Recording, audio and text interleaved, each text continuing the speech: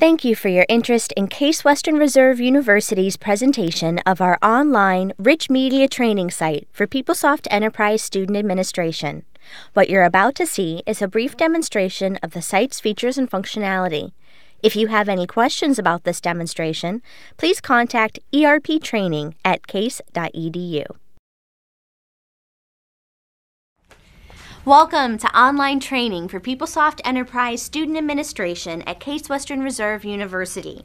This user-friendly site allows you to select demonstrations on just the sections of the system that apply to you, and you can watch at whatever pace works best for you. So let's get started.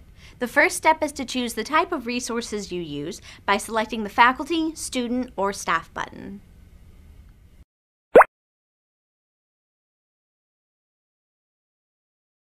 Your teaching schedule is front and center in the Faculty Center. As you can see, it lists all classes that you teach during the current semester. Starting at the left of the screen, you can see the course subject and catalog number, then the title of the course, the number of students enrolled, the days and times for which it's scheduled, the room in which it's scheduled, and the start and end dates of the class. You can click on the course subject and catalog number to see the course catalog and schedule description of the class.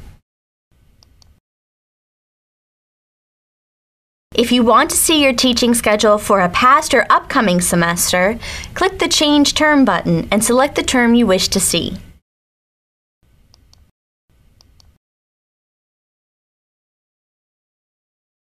If you'd like to download your teaching schedule to an Excel file, you can do that easily by clicking the Download button. Before doing that, though, first make sure that your internet browser's pop-up blockers are turned off. See our video on pop-up blockers in the PeopleSoft Basics and Tips section for directions on doing that. Click the Download icon and follow your browser's directions for opening or saving a file. Open the downloaded file to see your teaching schedule in Excel.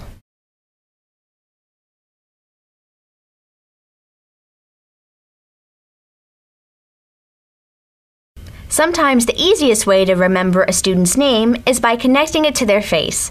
The system contains all students' photos from their ID cards. You can access the pictures of students in your class by clicking the Include Photos and List radio button in your class roster. Because of the size of the photos, you'll only see one student's photo when you first click the radio button. You can see every student's photo at once by clicking the View All link. Return to the view of just student names by clicking the Link to Photos radio button. If you want to see just one photo of a specific student, click the photo icon in the photo column of the class roster.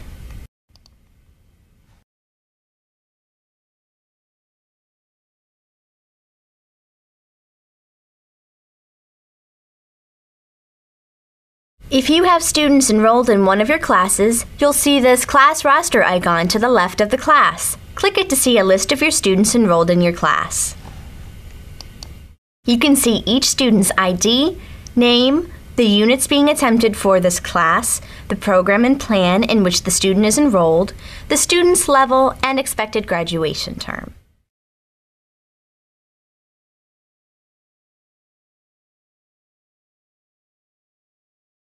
You can print your class roster and also download it to an Excel file. To print a copy of your roster, click the Printer-Friendly Version button at the bottom of the page.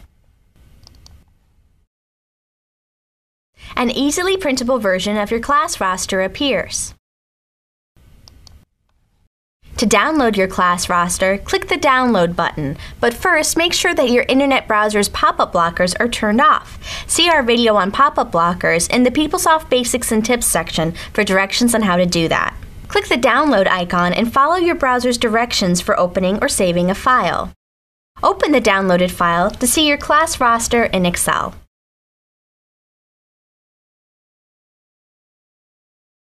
The system gives you the option of emailing students in your class roster directly from within the roster itself. If you're going to email your entire class, just click the Notify Listed Students button at the bottom of the page. When the email screen appears, all of your students' email addresses appear in the BCC field. If you need to email just a few students, the first thing you need to do is select their names from the class roster. Use the checkbox in the Select column to check off the appropriate students.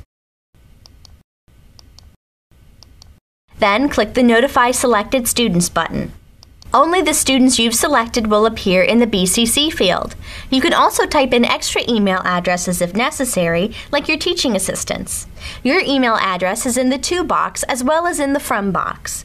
This ensures that you get a copy of the email you sent in your own email inbox. Enter the subject of the email and the text of your email. There's even a spell check button that you can use before you send it.